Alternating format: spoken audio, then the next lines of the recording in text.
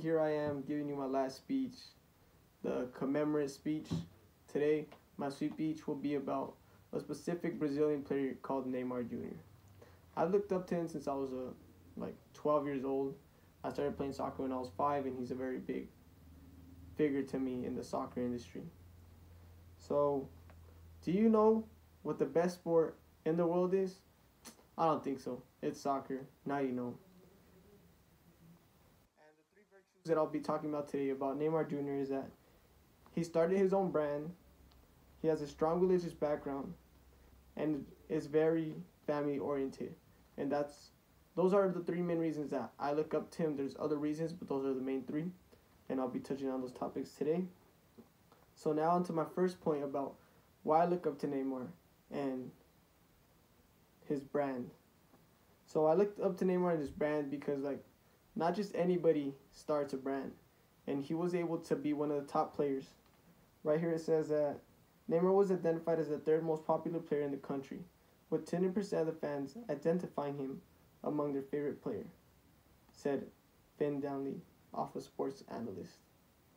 And well, just because he is one of the best players and was at one point in the top 3, he was able to get his name out, which also got his brand out.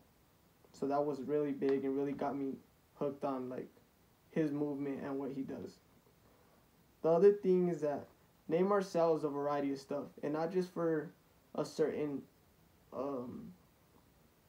amount of people. He sells to anybody who's interested in what he does, what he stands for, Brazilian or not. He'll sell to male or female, whatever gender, whatever age. His brand sells and gives it all.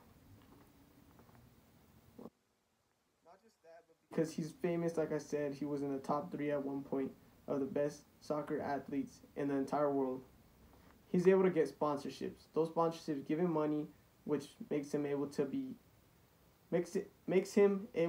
fund his company, his brand, what he started. So now on to my next topic about his religious background. I noticed this one day that I was just watching a championship. His team was playing. He used to play for Barcelona. That's when I really watched him heavily. Now not too much. I watch him here and there, but yeah. So the reason I noticed that he was religious is because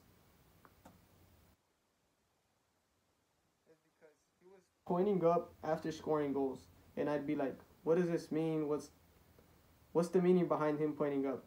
But then I put it all together, and it's like, I did this for you, God. This is for you. This is why I scored. Here we see Neymar pointing up into the sky, thanking God for scoring. I looked it up, and he's a certain amount of Christian. He's a certain Christian. It's kind of hard to say what kind of Christian he is. It said it on there, but to pronunciate it is kind of difficult. Neymar also has a tattoo on the back of his neck, which shows that he strongly believes in God and is religious. So now on to my final point, which is how Neymar is very family oriented. Again, I saw this as one of his games ended, he pointed at his son and gave him a heart to him and his wife.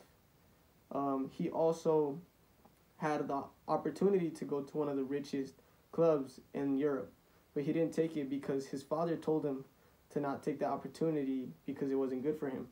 Maybe he could get another offer, so he waited, and he did get a better offer with Barcelona. And so we could see how he has respect for his parents. We see it with his mom because he's not too loud about her. He knows he has to respect her privacy, and he's not too loud about her, but we know that he loves her because we see it with his son, his dad, his wife. He's always just showing them off, and he plays and makes money and works towards giving them a good life. After hearing all my virtues of why I look up to Neymar, now let's summarize what I talked about. The 3 things that I talked about were that he started his own brand, and I really respect him for that because I want to start my own brand. He has a strong religious background. I'm also religious, so I look up to him in that way as well. And he is very family oriented, and that's what I like about him. That concludes this. Thank you for listening, and have a great day, miss.